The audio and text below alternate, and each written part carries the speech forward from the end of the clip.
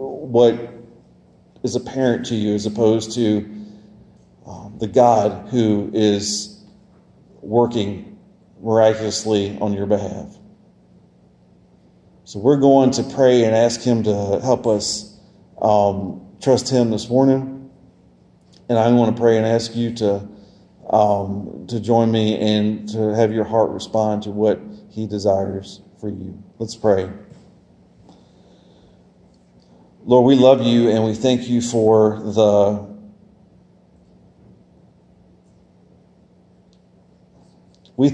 the fact that though we live in a world where we see things very plainly, and sometimes those things are blessed and happy, but we admit that sometimes those things are unexpected and scary.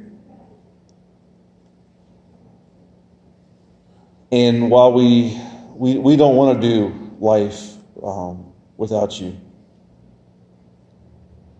we want to do life very much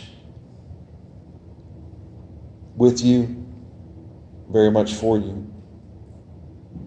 And so I pray that you would help us do that. I pray that you would help us as your children to be willing to say to you, God, what is apparent, what I see is difficult for me. It's scary to me. It bothers me. It's challenging, and I cannot handle it on my own.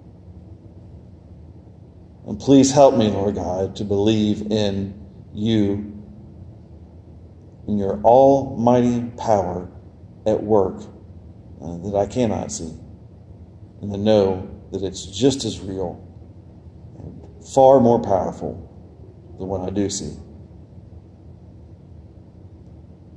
And I pray that you would help us, Lord God, to make that our prayer in our heart in all situations and circumstances. And I pray that for your church here, that we would do that together, that as we move forward coming out of this season of COVID and all the changes that we had to make in regards to that you would please help us to increase in our dependence upon you. I pray that you would deliver us from responding and reacting and acting upon what we do see, and instead help us to surrender to and be obedient to and dependent upon you, who we do not see, but who are God, who is God over all, who is God over your church.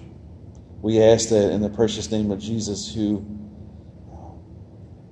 made this, in fact, your church.